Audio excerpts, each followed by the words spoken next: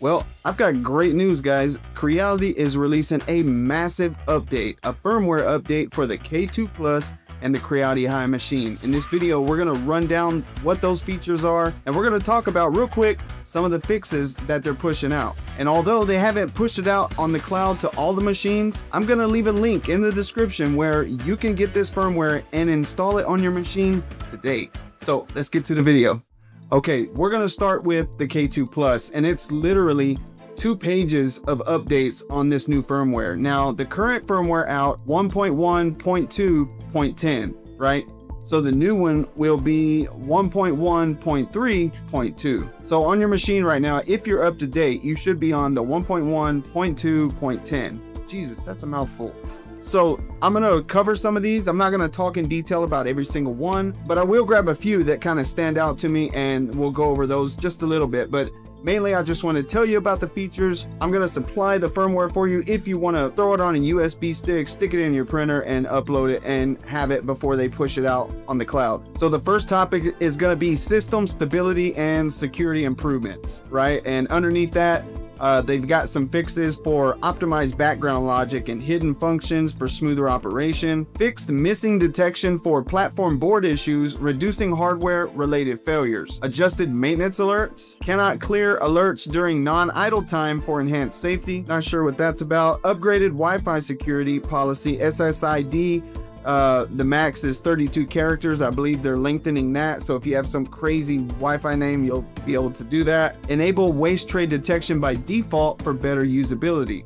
So now the waste tray detection will automatically be enabled and you'll have to disable that if you don't want it. So that's it for stability and security. So now let's move on to error feedback upgrades. So this is going to have a lot to do with these random errors on the K2. Now, I love my K2s and my K2s print perfectly, and I mean, they always have. Now, I do get these random errors sometimes, and to me, I've told Creality that to me, they're more like a notification. It's not asking you really to do anything. It's basically just saying, hey, I had this error, and a lot of people don't know what to do with that, and they just, you know, they're like, oh my God, what do I do? Well, 9 out of 10 of those situations on my machine, I just hit OK and hit resume and print, and it's fine. So hopefully, this will address some of those where it's just like a random error and there's really nothing you need to do. So on error feedbacks, they have updated error titles 2781, 2830 with access parameters for precise troubleshooting. Added maintenance URLs to all error messages for faster resolution. Fixed key 2847 pause failure after power loss. So if you had a power loss, you got the error message 2847, this should address that. Network optimization. So improved error prompts, no more generic connection failed. So if you were getting connection failed prompts with your network, then this firmware should fix that. Enhanced weak network stability. So that should be fixed. Wi-Fi connection fails with long names. They covered that earlier. It's relisted. Incorrect Wi-Fi name display when selecting from saved networks. So that's good. File management and read process. Added local file scan progress display. So that's good. Now you'll have a progress status bar for those files. Now it's going to do a storage check during file copy to prevent failures. So that's good. Account and cloud service fixes.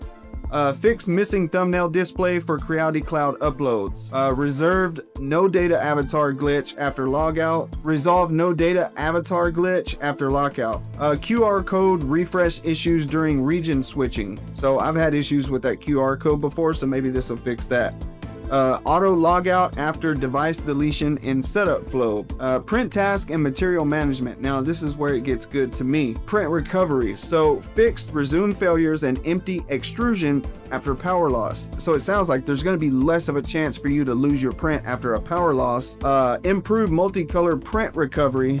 Purge before repositioning. Adjusted nozzle height on first layer resume.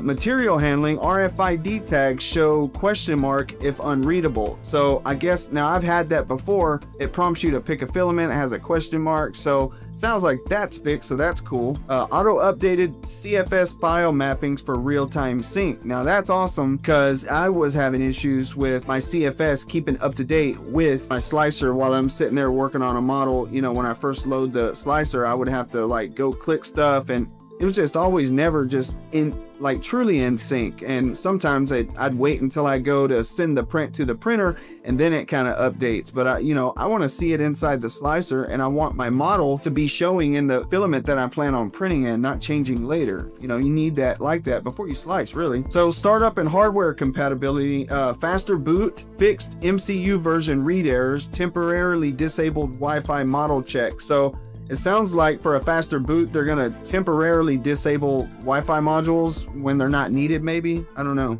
Total print time now displays in hours. Auto updates Wi-Fi list when you're idle. Supports printing with unknown external spools, so that's awesome. So fixed object exclusion errors during multi-object prints. 3MF files now show total time and material usage. Next is fixed print startup failures, resolved waste tray blockage detection issues, and fixed external spool error 0528 during power loss recovery. And then last but not least for the K2 Plus, fixed filament tangle retry loop causing crashes. So some of those were pretty significant. A lot of them are stuff that you probably won't care about. As a whole, that's a pretty big firmware update, and they're covering a lot of ground with that one. So that's good. Now let's go on to the Creality High. I'll cover that one. It's not quite as extensive as the K2 Plus, but it's still a page and a half of stuff. Oh, and real quick guys, I wanted to let you know I'm going live with Zora and Kevin on Creality's channel on April the 22nd, and I'm giving away a free printer. So you're not going to want to miss that live. It's April the 22nd at 8:30 p.m. Central Standard Time. I might be giving away some filament. I'm pretty sure Zora and them will be giving away something. If it's not just filament, they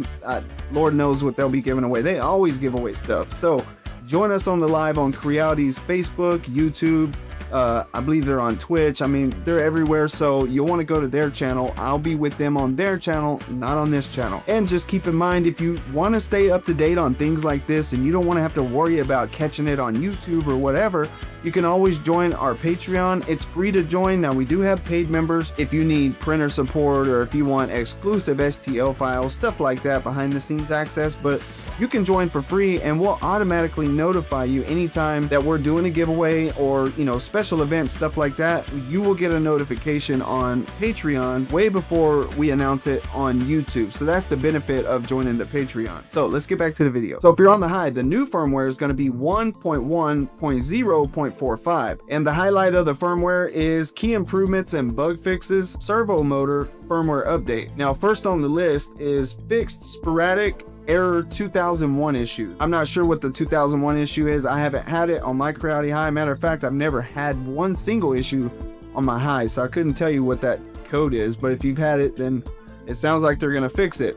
Enhanced homing safety, resolved rare platform scraping during homing. So that's huge. If people were having issues with the tool head colliding with the bed during homing, yeah, that's definitely a huge one right there. Print layer display fix, corrected inaccurate layer count reporting, multicolor printing optimization.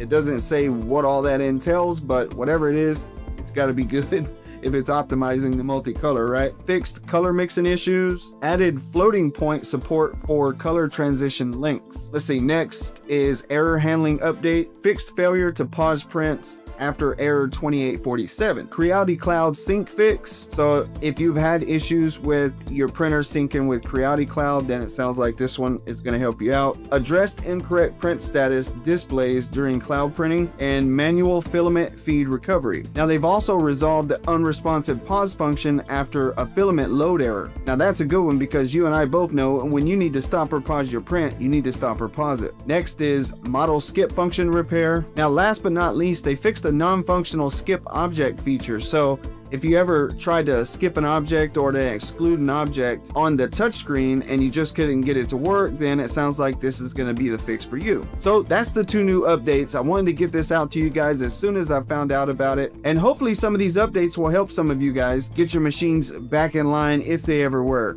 Now mine's always been great. I've had a few random issues here and there, but honestly I can't complain. Fingers crossed.